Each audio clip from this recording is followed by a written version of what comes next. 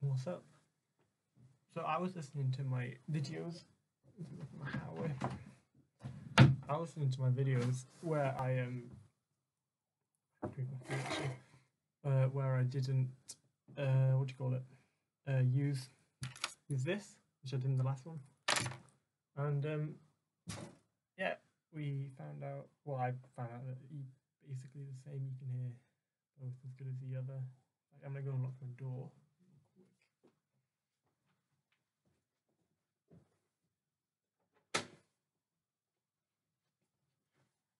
Yeah, yeah. I didn't need to do it. I did do one of the question sheets. I did do the algebra question sheet, but first of all, turn the light off. I'm just not prepared, am I? Nope, that's too bright. Turn it off. There you go, great intro.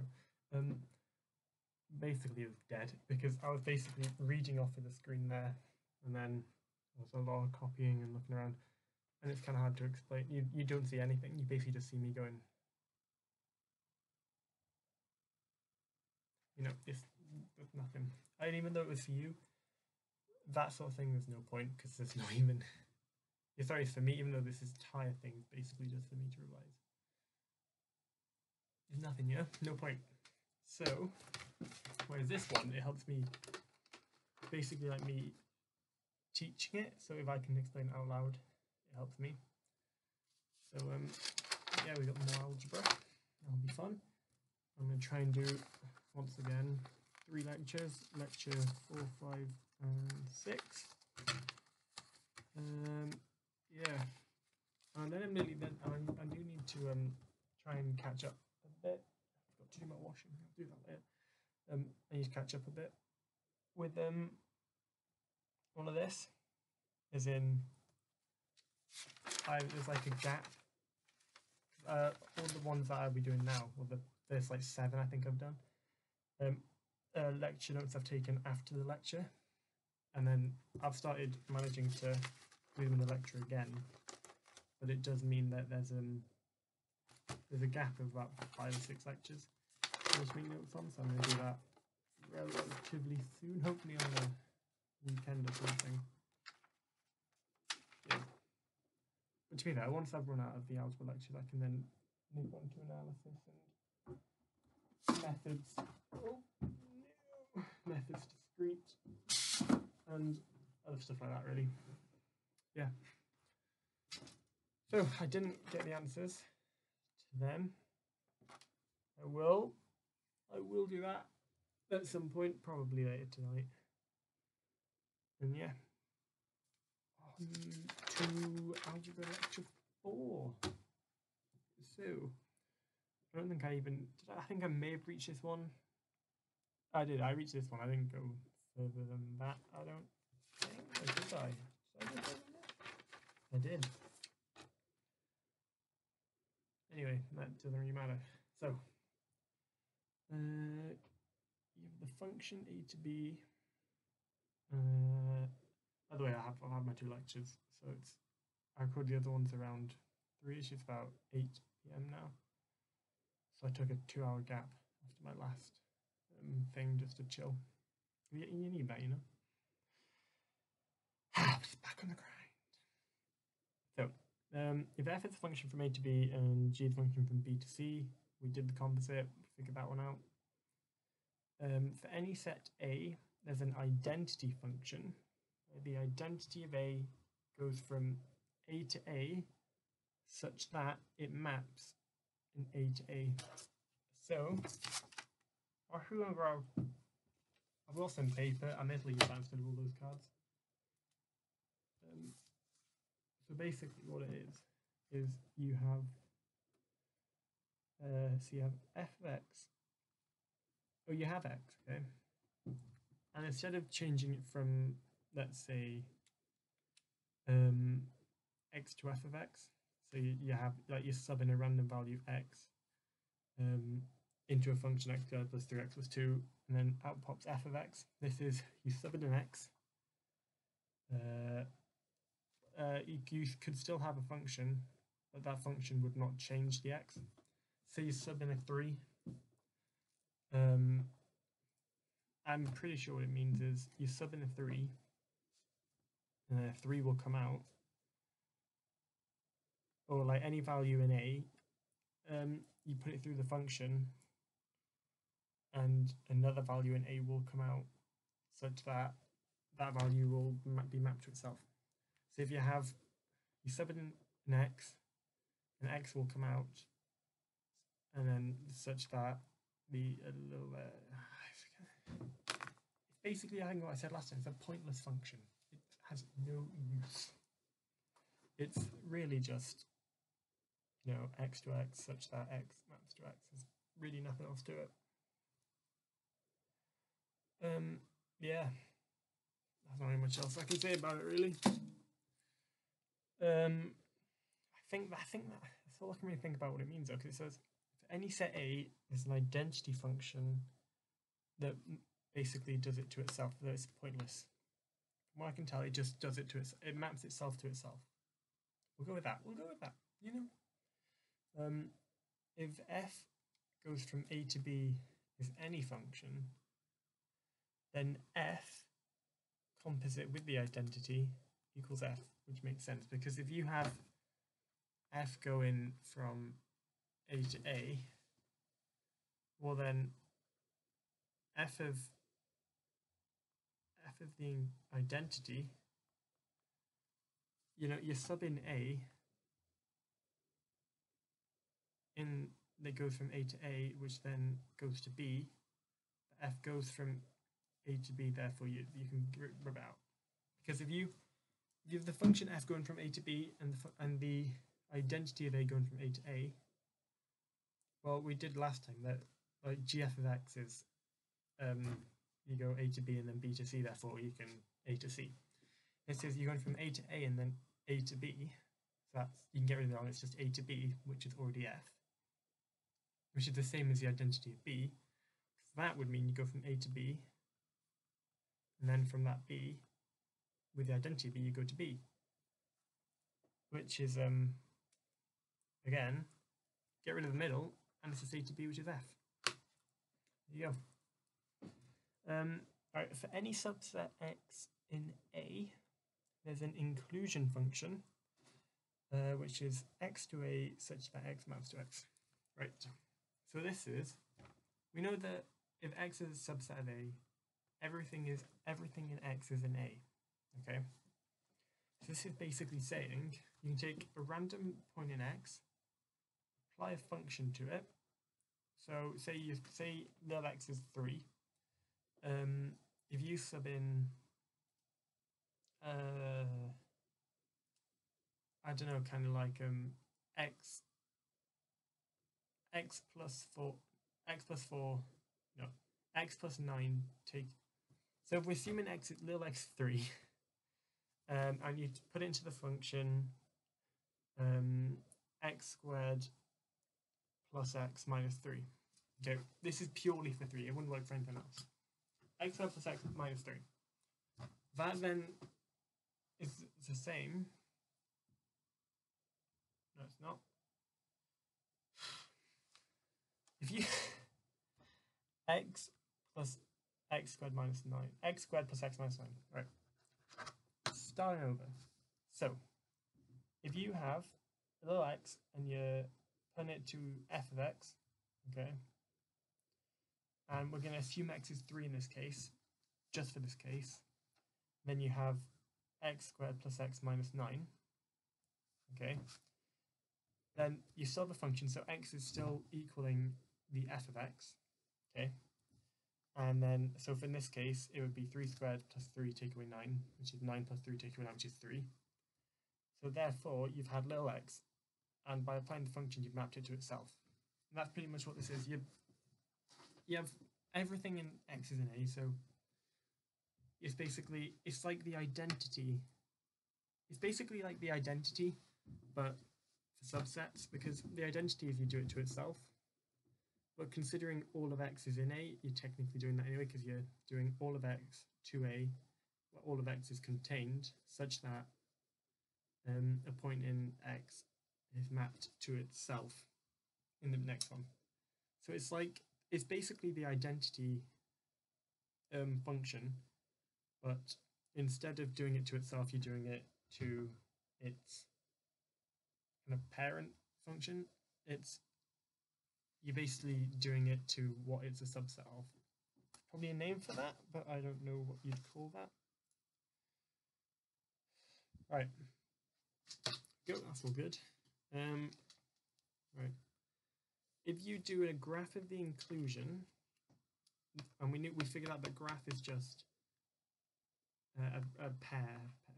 So, like we knew Cartesian is x, y, and a graph is basically such that you have no, that was A cross B. A cross B is pairs. The graph is basically just points on a graph. So the graph of the inclusion rule.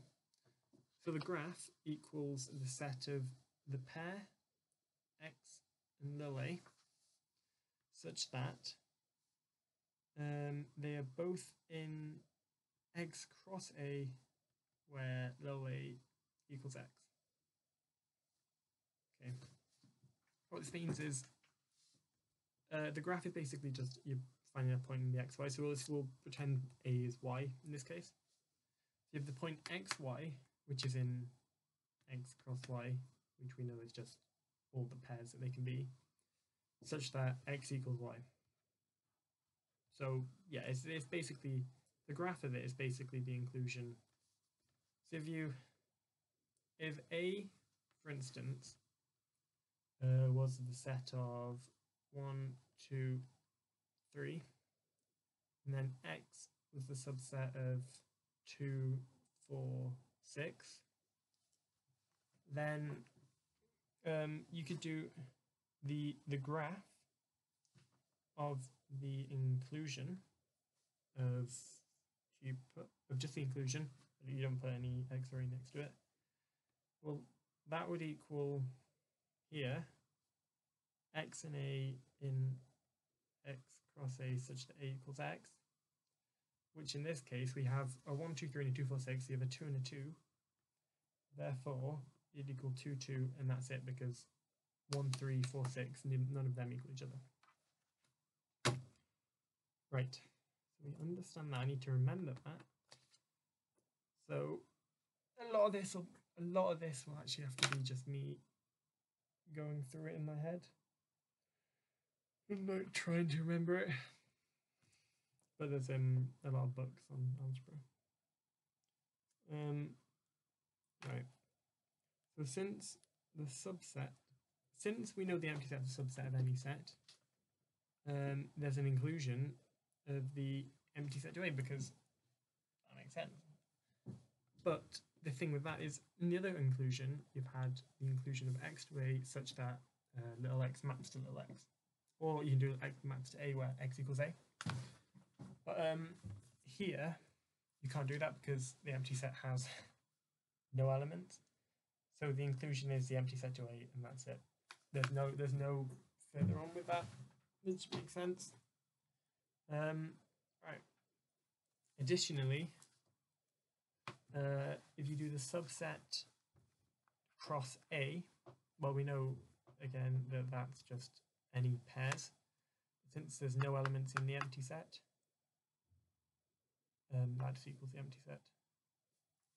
Oh yeah, so with the graph, it equals the set of the pair 2, 2. Whereas with the empty set, if you cross it with A, well, first off, you can write the same thing. So x A such that x is in the empty set, A is in the set A. Since x is never in the empty set, it's just going to equal the empty set again. Because there's no pairs, and if there's no pairs, there's nothing in the set. Therefore, it's an empty set. Right. So the only subset of the empty set is the graph of the empty set. And that's when they equal each other. Because the graph is any pair.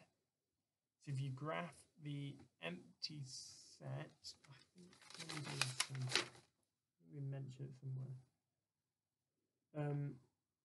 yeah, so the empty set goes from the empty set to the empty set. So it's basically the identity matrix. And yeah, you know, you graph the empty set equals the empty set.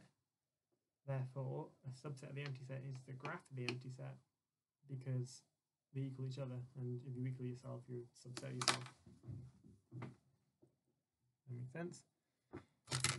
Right. Right. So for any subset of A, which is called X in this case, and function of A to B, the restriction f restricted to x of x to b is given by f restricted to x of f inclusion x. Right, because do this. Figure this one out.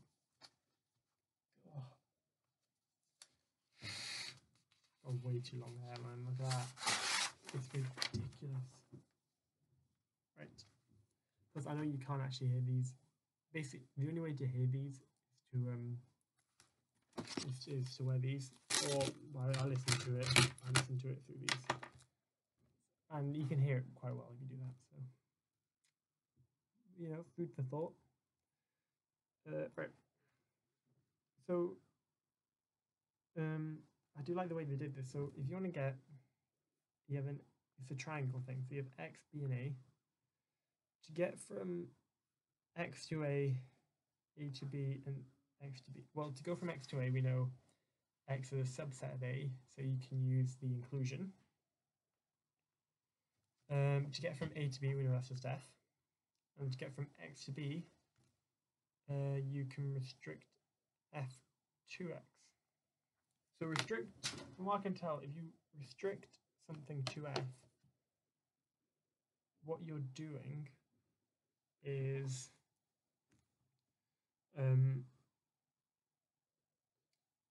you basically, because if x is a subset of a, then all of x is in a, and f restricted to x means that you're restricting the beginning of f to only what's in x. So you disregard, so you know, if x is the set of 1, 2, and then a is the set of 1, 2, 3, then f restricted to x means you can only use the 1 and 2, and the 3 you have to just disregard it. And therefore that then becomes the subset to whatever it was going to originally be. Because they can still go to b. It just means that they're going with one less element. Although, the thing about this which I want to ask, which I'll add to the list. I'll make a neater list because I've got algebra tutorial and I've realised I just got to tell them, just gotta be brave and tell them what I'm confused about.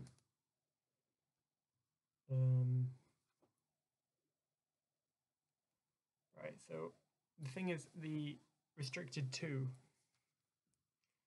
kind of looks similar to the division symbol. Well, not like division as in a over b. There's like there's one now where it's like the a divides b. I don't really understand that, but hopefully I will after I go through these lectures. Right. And then, yeah, so then f restricted x equals f of the inclusion, because the inclusion is just, you know, subset to what it is subset of. So then, you know, all right, inclusion goes from x to a, f goes from a to b, therefore that's x to b, which you denote as f restricted to x. Boom. That way, if this is honestly going to change all of this.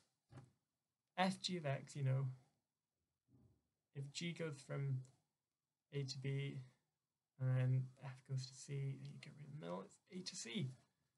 That's the way. I'm so proud of myself for figuring that one out. Right.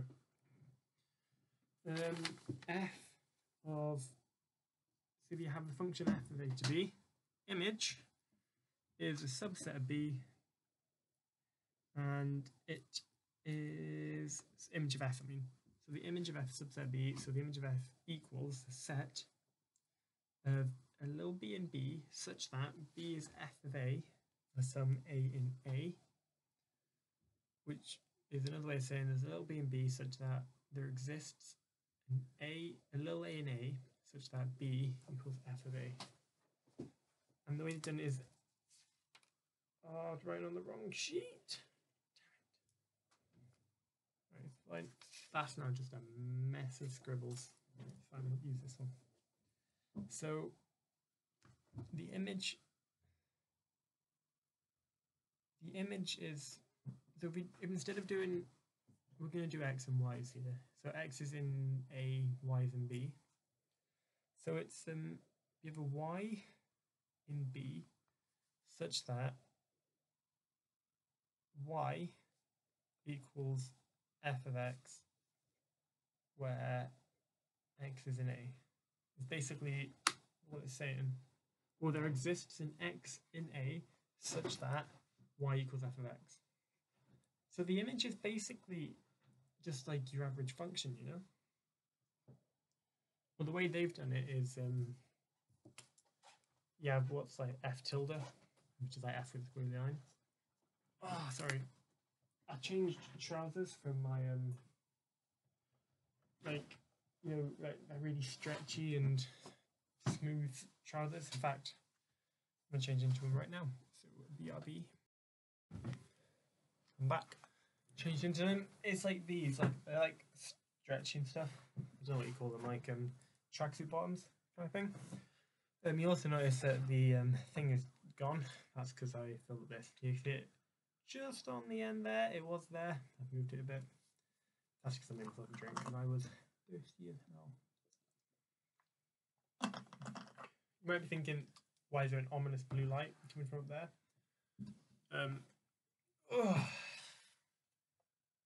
Got a rep Man City. Yeah, it's basically just a cool little light. Not much else to it. Although there's a wire dangling just aimlessly up. Just a little wire dangling. But you don't get in the way. Only done harm. So what? I'm also going to put on my slippers.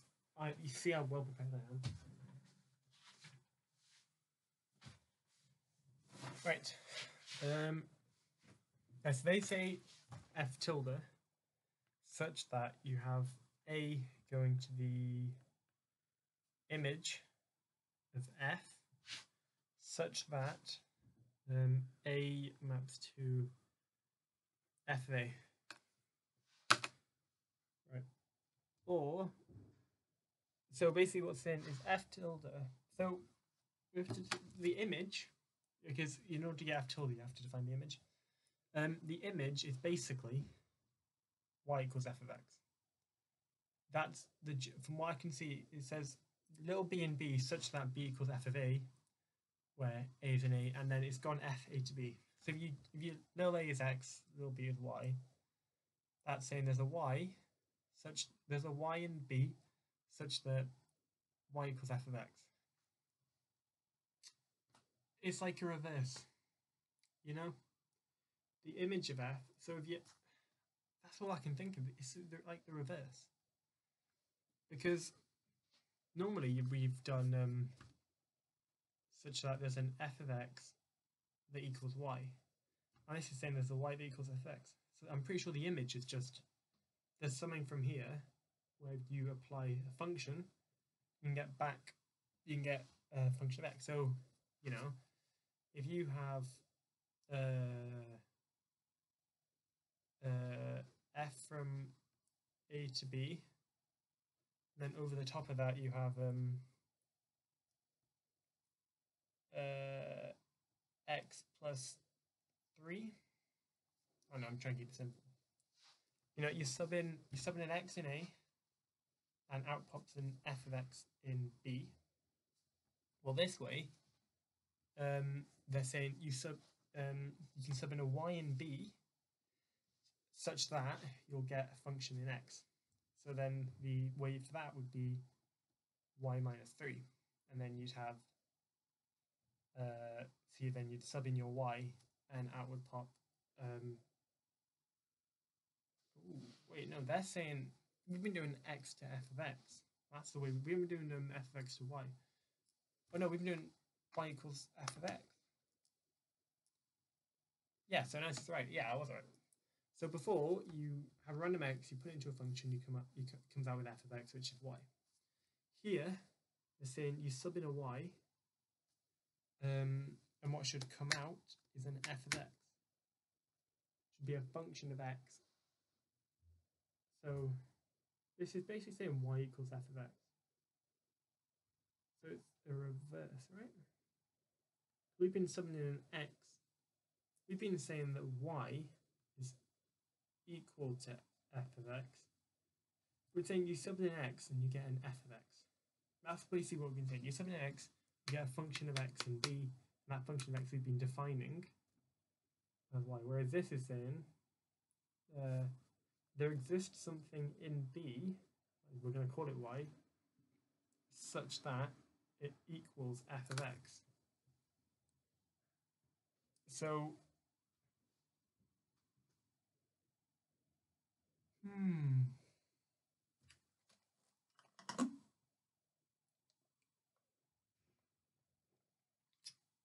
that doesn't make much sense. Even make me not be able to speak. That doesn't make much. Sorry. Tags. Yeah. Clearly keeping it professional as always. You can see how good I am at revising as well. Just checking my phone constantly. Oh, I failed to send a tweet. Great. Well, I'm going to try and send that. We'll leave it in my drafts for a future time. And now I'm just checking my home screen. Great. Well, only one way to get rid of a phone. Throw it away. I'm intrigued to see how good that looked actually. Right. So image of before this, it's been x goes to f of x. So you have an x and a, you put it into a function, and out comes that function of x, which is f of x. This is saying you can sub in some y in b, where it then equals the function of x. So what? There exists an x in a such that equals f. There exists an x such that y equals the function of x. Well, isn't the image then basically? I don't understand. Oh, I'm going to put in the list. I'm going to write a new list. Our list is beyond on. Is that one? All but fresh. Right, so we have right. So we have the first one, which was x in a implies x in b wording / meaning, and I think that was to do with subsets. So there's an x in a yeah, that's to do with subsets. You've got b to the power of a, and I just wrote sets next to that, but that's basically, I don't understand what it has to do with anything. I don't know why they mentioned it. You have f little x such that a goes to 0 and 1. Do not know what that means. And we have restricted versus division. And I'm just going to write that. Right. And now I'm about to add image equal what? Question mark, exclamation mark.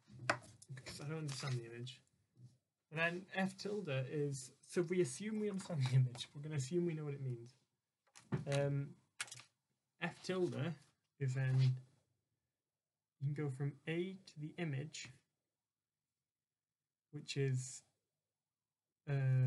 y, such that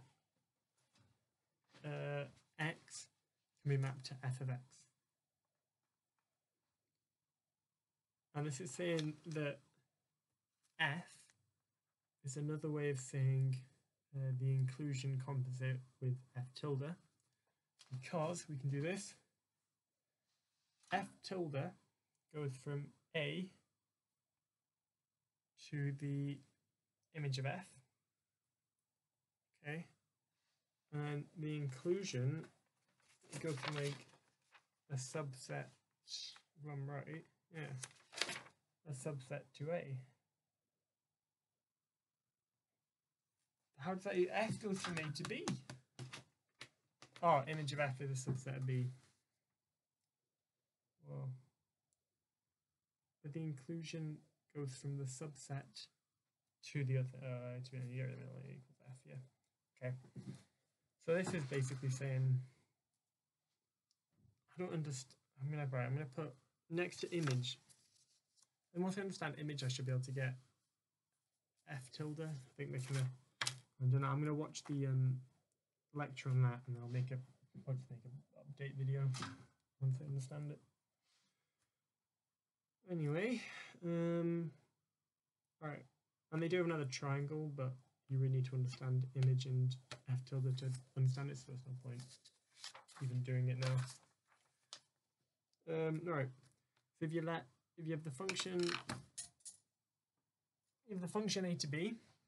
Sorry, I'm not even in center. Let me shuffle across here a sec.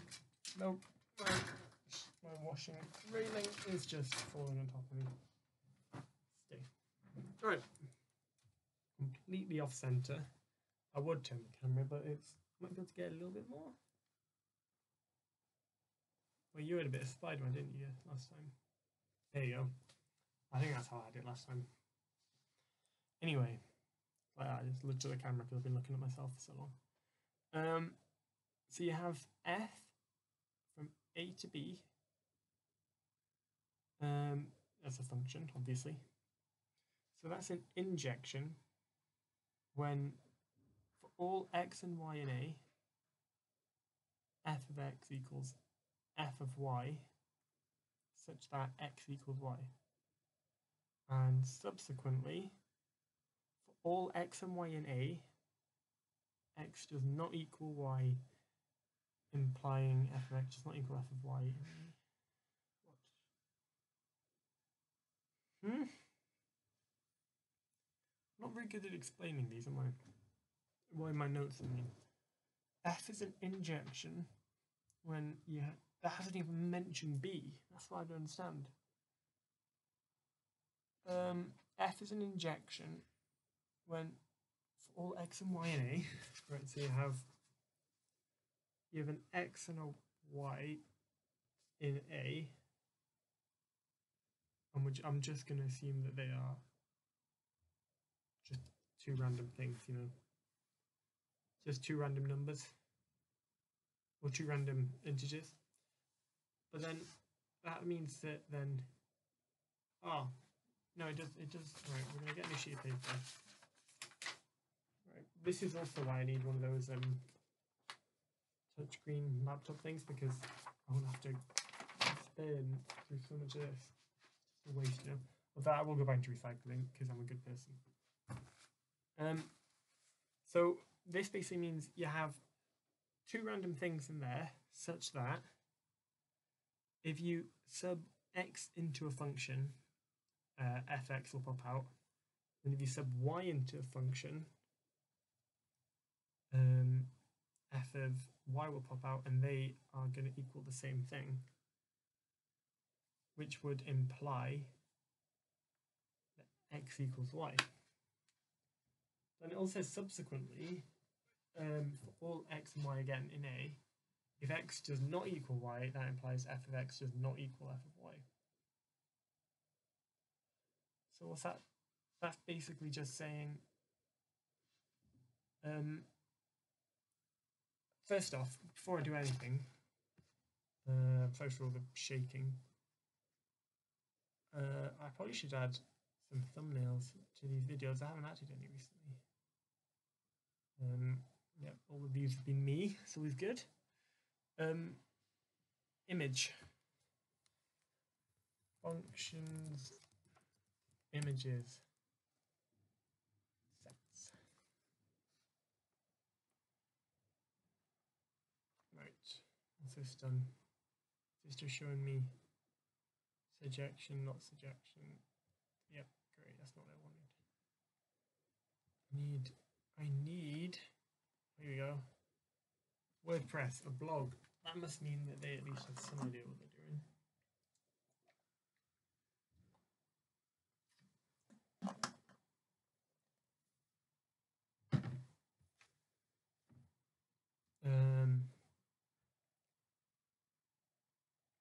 Right, this is just wordy as hell, my dude. Do not just, like, if I was going to write something like that, I'd skip to the point, you know. Oh, here we go. Set theory. All right, and then we're just going to quickly search for the word image. Right. So a function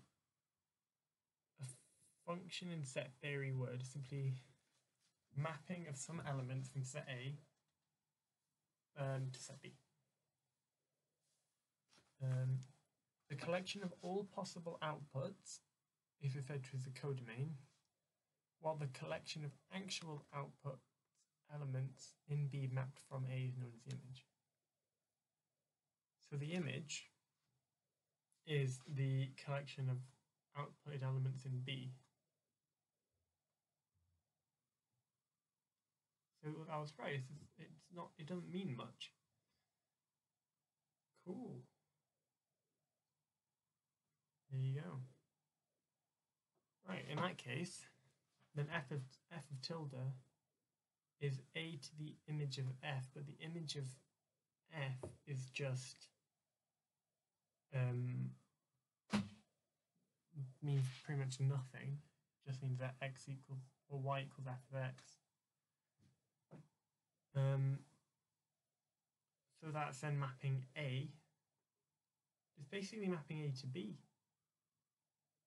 From what I can tell, f tilde is basically just mapping A to B. I'm still going to watch the lecture to double check it, but that's all I can tell. Yeah, better turn on camera again so I can see my beautiful face.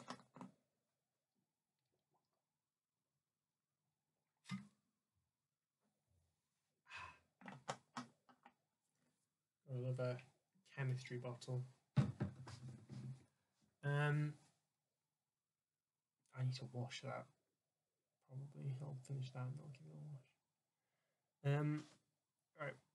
So an injection makes sense, really. X equals Y. So a set can have I don't know, you can have the pair. I don't know. Well, it's implying that X equals Y, but I thought we learned in the first one that a set of 1, 1, 2 is the same as a set of 1, 2. Right. I'll add that to the list. God, this list is just going to get bigger and bigger. Actually, no, I will not. I will Google it. That's what I will do. Injections, surjections, and bijections. Wikibrilliant.org. That's where we belong. Right. Here we go. F of x to y be a function. F is injective if distinct elements of x are mapped to distinct elements of y. That is, if x1 and x2 are an x such that x1 don't equal x2, then f of x1 does not equal f of x2.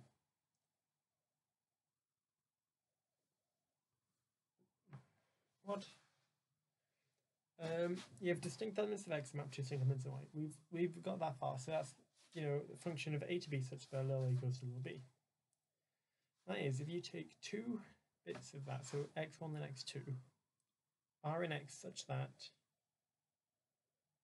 x1 does not equal x2, then f of x1 does not equal f of x2.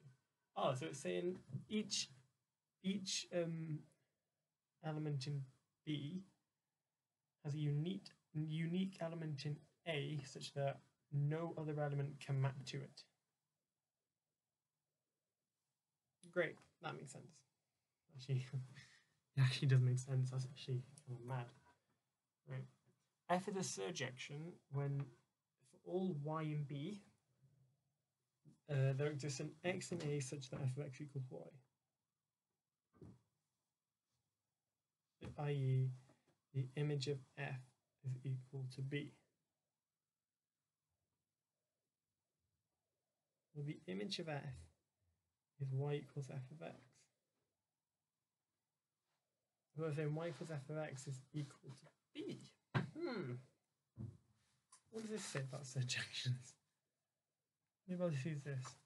Let f of xy be a function. F is surjective if every element in y is the image, and we learnt that the image of y f of x is at least one element of x. That is, the image of f is equal to y. Right, and they've written it here in the same way we have. Right, so what does it mean? I think it means every element in B has at least one element in A mapping to it. Every element of y in the image has at least one element of x. Yeah. So what I'm saying is every element in the domain, I think it's the domain, pretty sure it's the domain, has at least one element in the codomain that maps to it. So there can be more than one. Right. I understand surjection. And bijection, to make sure there's two, the way they describe it, every element of y is the image of exactly one element in x. Right, so injection is every element of x maps to its own unique thing in every element in A maps to its own unique thing in B. But that means that, say if A is a subset of B, everything in A can map to a unique thing in B, so that would be injective. It would not be surjective, as you'd still have the things in B that aren't being mapped to. And then bijection is basically when they equal each other. So everything in A can map to its own unique thing in B, and everything in B is being mapped to at least once. Right.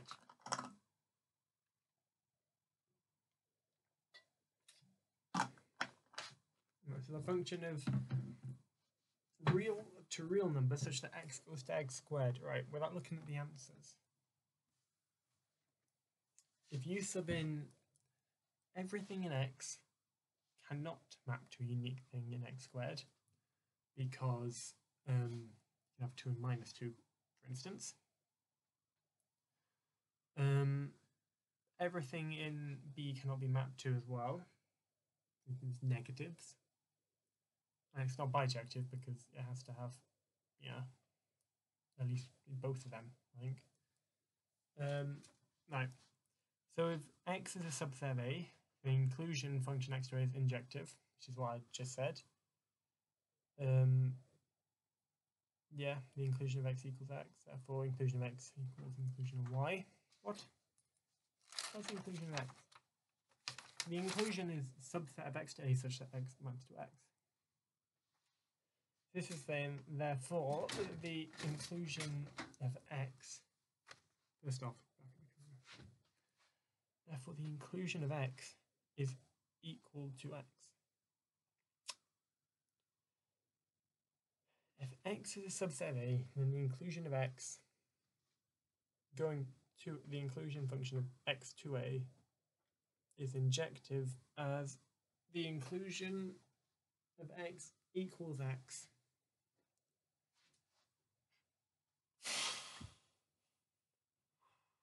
Why? why does the inclusion of x, little x is a subset of big X, which is a subset of A. The inclusion function maps that subset to what it's a subset of. And this is basically saying that that entire function is equal to an element of x.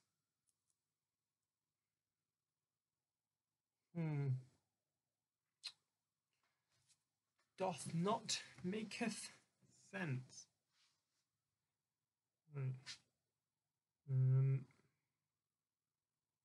Inclusion x equal x. Right. Doesn't make sense to me. If x equals the empty set, it's still true, as there can't be any x and y such that f of x can equal f. So yeah, injectivity is basically it's both if x equals if something in A equals something in B, then they'll have the exact same thing. Then they'll be the same. Or if they're not the same, they won't match the same thing. Right? Of x, yeah, and if x is the empty set, apparently that's still true, which doesn't make sense. That entire paragraph doesn't make sense. Right, so you're given the function f of A to B and g from B to C, as we know, g of f would equal the function A to C. Yeah. Right. If f and g are injective, so if everything in A has its own unique thing is mapped to in B, and everything in B maps to at least its own thing in C, then g of f is as well, which makes sense, because if everything in A has its own unique thing in B, and everything in B has its own unique thing in C, well then you can really just get rid of the A, because that's basically saying, look, you have 1, 2, 3 in A, 1, 2, 3, 4 in B, and 1, 2. I've written in the wrong one again. Fine, we'll just commit to it. I'll fill it in again. Another one. Okay. Everything in A maps to its own unique thing. So 1 maps to 1. So in F, 1 maps to 1, 2 maps to 2, 3 maps to 3, etc. You know, A to B. B to C. 1 still maps to 1, 2 still maps to 2, 3 still maps to 3. And then you've also got 4 mapping to 4 from B to C. Well then, if 1 is mapping to 1, if everything in B has a unique thing it can map to in C, then whatever's mapping to that uniquely, I don't know how to explain it. I can't explain it out loud, but I understand it. It's kind of like if you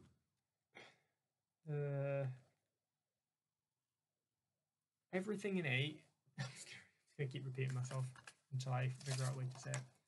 If everything in A can map to its own unique thing in B, then nothing's being shared. Everything still has its own unique way.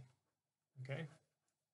Then and then if everything in B has its own unique thing in C, then there's still no sharing has happened, because there's one thing in A has gone to B, and that one thing in B has then gone to something in C. And it's basically like saying, yeah, g of f, g composite f is, g f of x.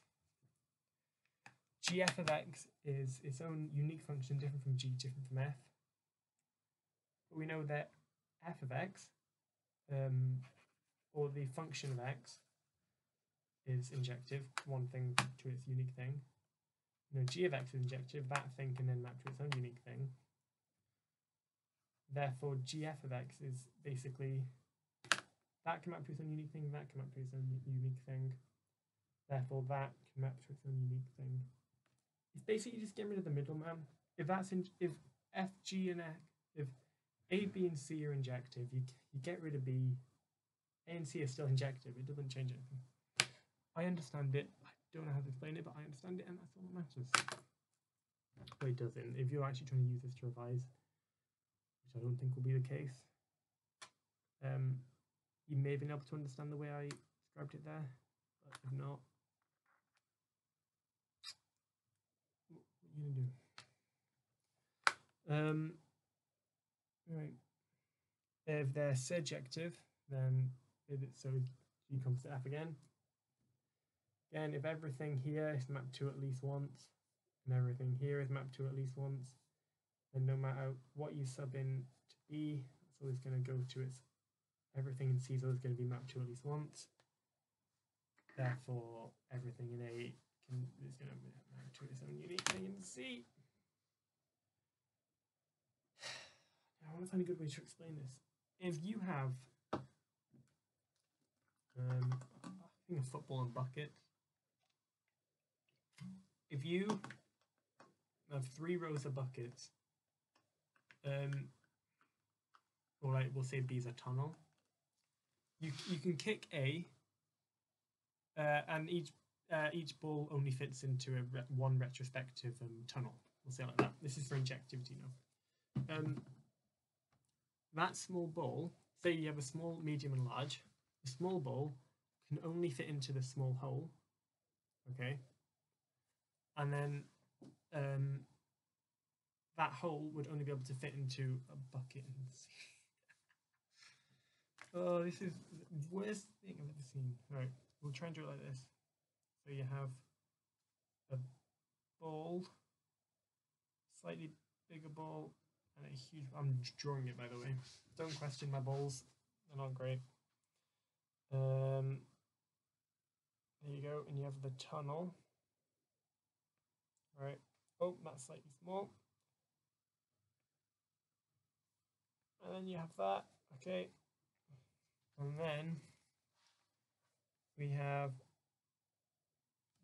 big tunnel, bigger tunnel, huge tunnel.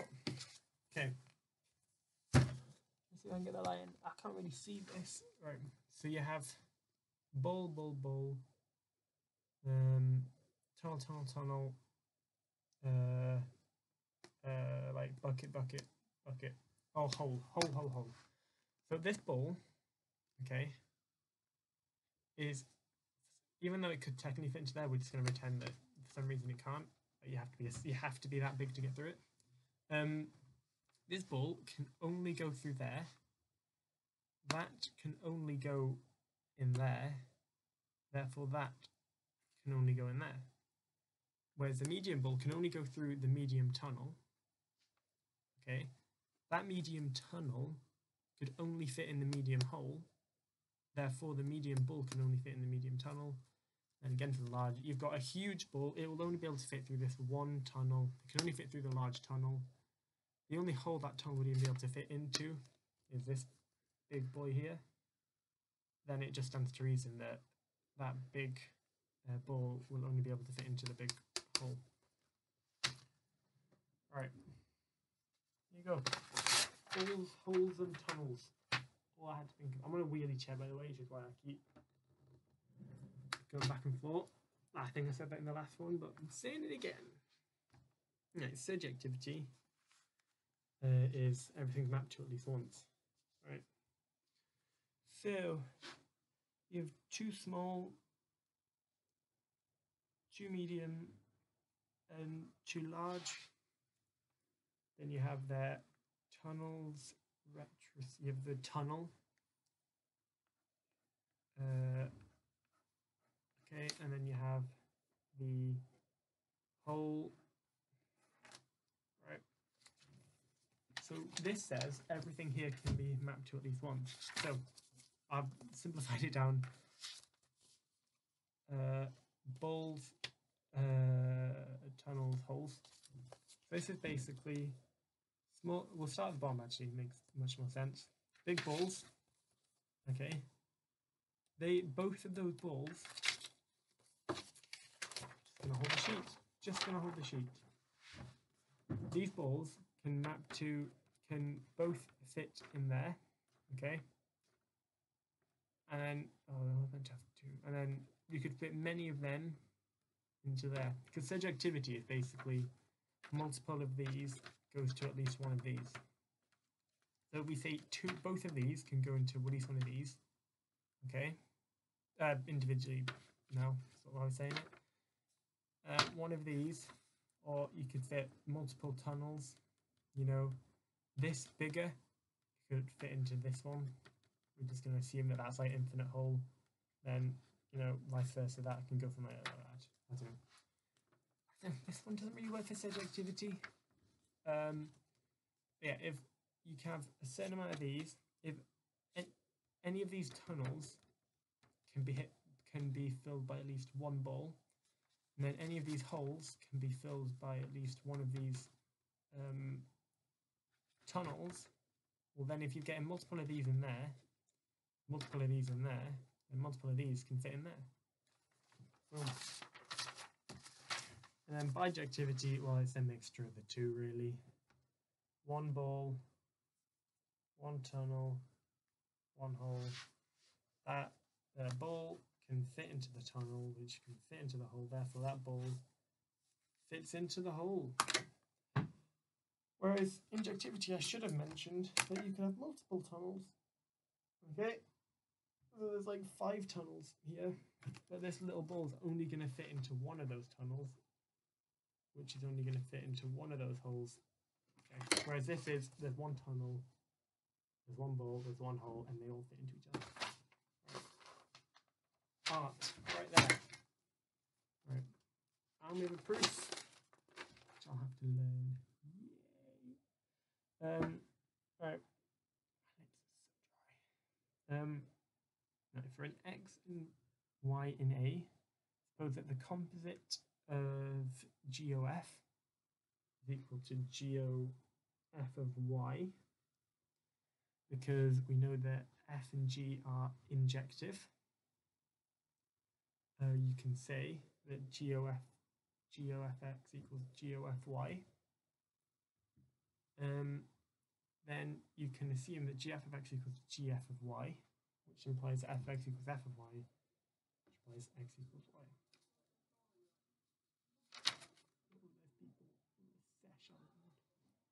Why drink when you can do maths? Right, to prove the subjectivity one, for any point z in C, there exists y and b such that g of that equals, it's like f of x equals y, so f of y equals z type thing. But since g is surjective, that means there exists an x such that x equals y, equals f of x equals y. So if we assume, we're assuming g is surjective, therefore the function of y equaling z, then if f is also surjective, then you have to assume there's an f of x that equals y. And therefore, the composite of GO f of x is gf of x, and f of x equals y, which equals g of y. G of y we know equals c, or I think I was saying f of y, because it's in the function g from b to c, it's going to be g of y. We know that equals c, and therefore it's surjective. Makes sense. And therefore, if you want to do bijective, literally hit them with the injective, smash them with the surjective, and finish with the bijective. And that's that. So right now, I'm just planning on trying to understand it. Like this week is going to be mainly me trying to understand all of this, and then I'll start memorizing everything a little bit later on, you know? Yeah.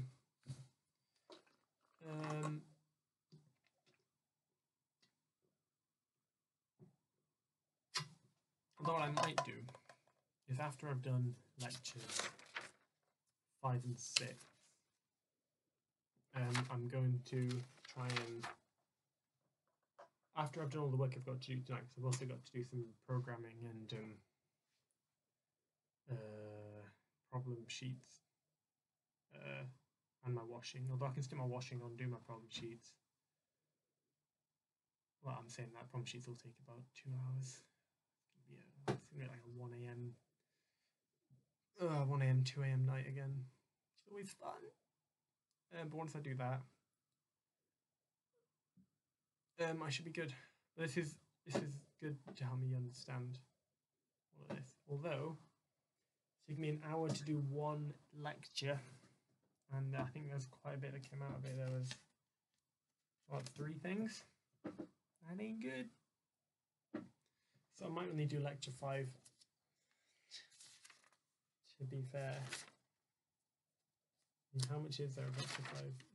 It's like 4 pages. And I can do lecture 6 another time. And then hopefully by then I'll do like lecture 7. You know? And 8 and 9, and I'll be able to catch up. Yeah, I'll do lecture 5. I'll do one more lecture, and then I'll go straight into the programming, do that. Then I'll try and understand what I did wrong. With the this, I mean. And I'll try and do at least one problem. If I can do one problem sheet tonight, that'd be pretty good. And I can leave the other one for tomorrow. Be like a nice break, like to stop from revising. I can just do some questions, which is always fun. Yeah, there you go. Well, I've got one problem sheet. I've got the thing. I'm trying to memorize this. Got a plan. I want to create a nice old plan. Which I might do. I've got a good calendar over there. And I've got to ask about them. Awesome. Sweet. Right, let's move on. Right. And I know in the previous one, by the way, I was talking about like, oh, you have theorem 1.16 and definition 1.1. Apparently you don't need to learn which one goes with the definition. It's more just a thing that if you can learn at least all the definitions, you should be good for the exam. And if you learn all the theorems, basically if you just learn everything, you should be okay. I know, it's crazy. I might have hot chocolate actually after this video. When I go down, try and get some answers on this algebra stuff. I'll have hot chocolate. Right. So given the function a to b with a not equaling the empty set, it's injective if and only if there's a function that goes from a function g from b to a with GOF equaling the identity of a. Now we know the identity of a is a to a. GOF is you go in from a to b and b to a, meaning going from a to a, G's identity. Make sense? So G is a left inverse basically means it's another function. So a left inverse is like if the f function is 3 plus x, or x was 3, then the g function would be y minus 3. And it'd get you back to the same thing. Right, and that's a left inverse because it's to the left. It's surjective if there is a function h from b to a, where FOH equals the identity of b, and the identity of b is b to b. FOH, you go from b to a to b, therefore you go from b to b. Right, so it's injective if GOF is equal to the identity of a. It's surjective if you do FO. So normally you do GO, F, you always do F last for some reason. This is if you do F first, and you get the identity of B. So this is slightly different. This is, so before it was 3 plus x and then G is 1, so that's the same. But this is such that if you put, so the other one was if f is 3 plus x and G is that, then G f of x is 3 plus x minus 3, which equals x. And that's the injective one, because it's going from x to x. Surjective is you're subbing in y3 plus y minus 3, which equals y, which is in B. So it's from B to B, this is going from A to A. Okay, cool. And that's a right inverse because you're going for B, left inverse you're going for A. Right? It's bijective if you have a function k going from B to A, where k of f equals the identity of A and f of k to the identity of B. That's just, again, a mixture of injective and surjective. And the proofs, you consider that f has a left inverse g, so g is going from B to A, and you can consider any points in A where if you put them into the function they get the same thing. So the function's x squared, you can have x being 2, y being minus 2. Then you can say that 2 is equal to g f of x because g f of x is the function, g is B to A. So if you sub in 2, so we have x squared and root 2, or root x. If you subbed it 2 into there and you've got 4. Gf of x means you're square rooting the square, which just leaves x, which is 2. Okay, that makes sense. So 2 equals gf of x. Now f of x equals f of y, so gf of y equals y. Therefore f is injective. And then if f is injective, for any y in the image is subset going to thing. So if any b in the image, g of b, or g of, sorry, if you have a y in the image of f, g of that y equals a unique x such that f of x equals y. Because we know the image is a subset of A. And yeah, this is basically saying that if you have a point in the subset of A, is still going to have an f of x type thing. Is it? If you have a random thing in a subset, right? So you have a thing in a subset. You put that thing into the g function. The number from the subset is going to equal a unique f of x.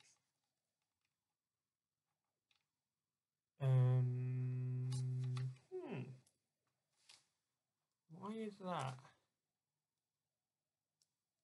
If f is injective, for b in the image of f, so b is in a subset.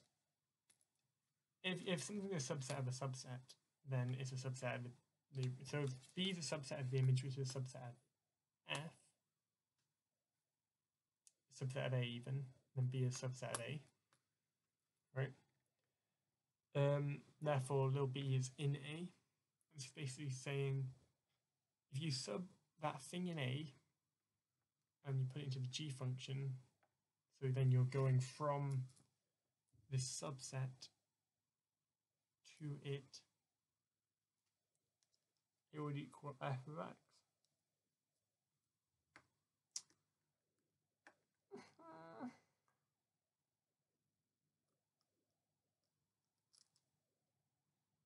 I don't understand this. This one's a bit tricky. You have a y in the image, and the image, right, I'm going to fresh piece of paper. Let's do this. So image of f is, do we have anything that's a subset of it? No. So we're going to assume that's x to a, okay, and we know f is a to b, and g is b to a. Then something in the image is in a. So basically we're taking something from a You then stick that in B. It's going to equal a function of x. You then sub that in B, so that's x squared, that's root x. This is a subset, so something, so we'll say 2, I don't know, root x. I don't like it, I don't like. It's a subset of that. That set can be anything. So we're going to pretend that the thing that's just come out is 2. Then root 2 is meant to be something, is meant to be an f of x. But f of x does not do root 2.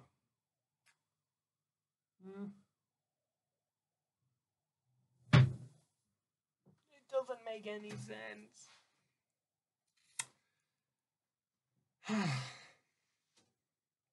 Right, so we assume somehow f of x can equal b equal y, and then if y isn't in the image, then you just let g of that equal any element, right? Then for any x in A, f of x is in the image, and gf of A is gf of x is equal to x, which we've already figured out, as no other x in A has no other y in A has an f of y equaling f of x, thus it equals the identity. I'm basically just trying to prove that, yeah, I don't even know. I don't know what I'm trying to prove. That's a tricky one. All right, I'll take that entire thing down. All right.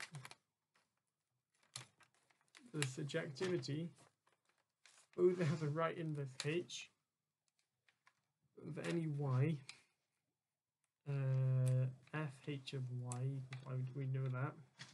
So if you set x equal to h of y, that gives any x in A such that f of x equals y. H of y equals x, then f of x equals y. Makes sense? Therefore it's surjective, and if it's surjective, then for each y in B, you can choose an x in A such that f of x equals y, and then you can set h of that y equal to x, and therefore fh of y equals f of A, which equals y, therefore function f composite h equals the identity, because you've basically just gone from fh, yeah, I'm just,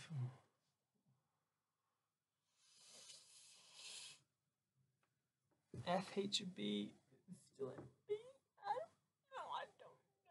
I don't know.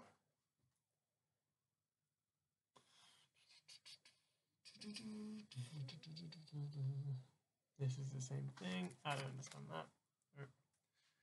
So g goes from real to real such that x maps to 3x plus 2. Injective is no matter what you sub into that, it will get a unique answer. It's surjective, as every single number can be mapped to via that, and therefore it's bijective. Then you say the inverse of g, so g is that real such that x goes to 3x plus 2. The inverse of that, it would basically be, say that was a, instead of real to real, that'd be a to b, that'd be b to a, such that y maps to y minus 2 over 3. That's basically what I've been doing. If f is a to b and g is b to a, then g is the inverse of f. So then if you composite the inverse with itself, so g inverse composite g, you're subbing g into that, which equals x. You're subbing everything from g, which is 3x plus 2, into the inverse, which is y minus 2 over 3, which equals x. And if you do it the other way, you get y. Because makes sense, it's the same way as this. Pretty much. If f is injective, then the left inverse g is surjective. If f is injective, everything in A maps to its own thing in B. B then maps to A, so everything A is being mapped to at least once. Yeah, makes sense. If f is surjective, so everything in B is mapped to at least once, and a right inverse is injective.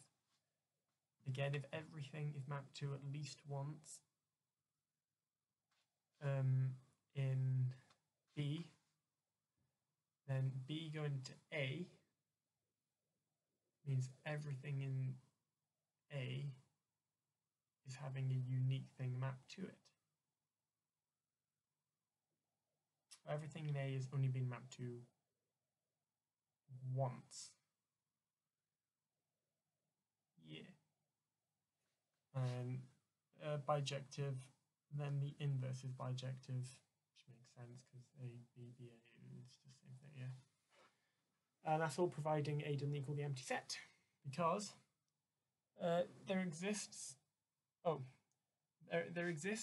some injective F going from A to B, if and only if there exists some surjective G going from B to A. Okay, great. As the composite of G O F equals the identity of A, which we learned previously, F is a right inverse of G, which means F, if G is B to A and F is A to B, then F is a right inverse, because it would mean it goes from B to B, which would then mean G is surjective, which we've already done. We've already proved that. We already proved if F and G is surjective, then G of F is surjective.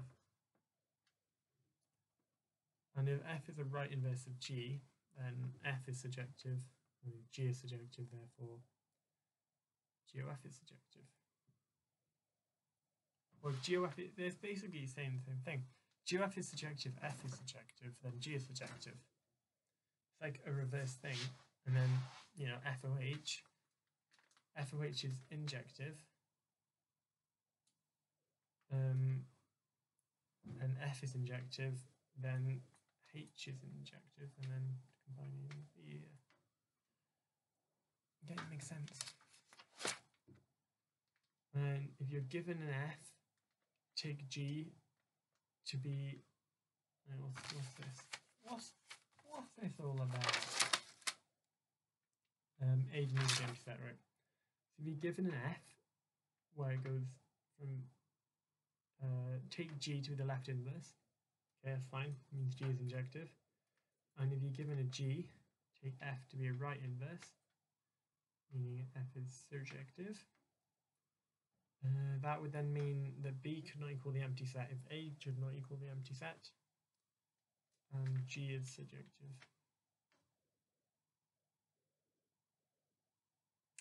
Don't understand that either. That entire lecture I don't understand, so I'll rewatch that one before I go down. I'm just going to rewatch the lectures because I don't want to go down. Right, A is equal to the empty set is needed. A is not equal to the empty set is needed. And so there's no function B to the empty set if B doesn't equal the empty set. There is an injection empty set to B, and that makes sense because something in the empty set can map to one thing in B, which is the empty set. Therefore, it's injective. It's not bijective. Surjective, sorry. Or bijective because it's not surjective. And we know if you have the function f and you square it,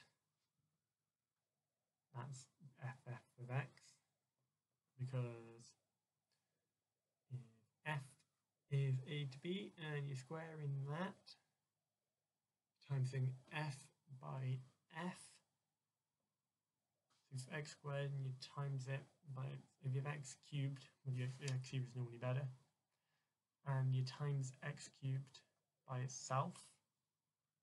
So if the function is x cubed, well here that's either x cubed times x cubed, which equals 1 equals 6. Hold up.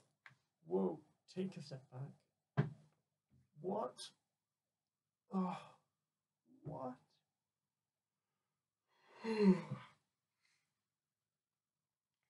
F squared equals f composite f, so it equals ff of x, because you're timesing f by itself. I don't understand this entire lecture, so I'll leave it there. I'm going to rewatch lecture 5 because I don't understand it. Do that later. And yeah, that's the end of the video. It kind of died towards the end, I'm not going to lie. I kind of got a bit knackered, and then when I was moving on to the last one, I was like, oh, I just cannot be asked. But that's what doing all this work does to you. So yeah, see you later, alligators.